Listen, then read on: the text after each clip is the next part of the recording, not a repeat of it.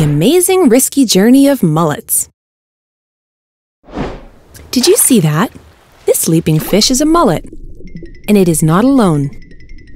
Mullets swim together for protection, and you've probably seen large schools passing near the shore. They feed on plant matter trapped in the sand in shallow waters. They also like estuaries. In fact, they're one of the few species able to survive in fresh and seawater. Yet they do not stay in one place for long.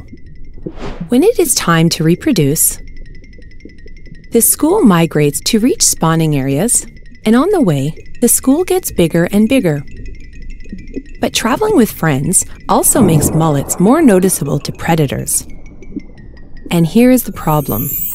As spawning occurs in open water, there must be very dense schools for eggs and sperm to have a chance to meet.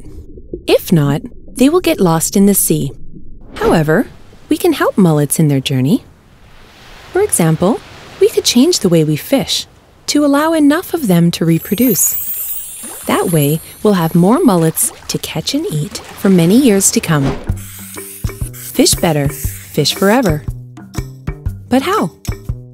To allow enough mullets to reach the spawning areas and produce small fish, respect maximum length for gill nets, respect minimum mesh size, and don't fish mullets during spawning season or at spawning aggregation sites.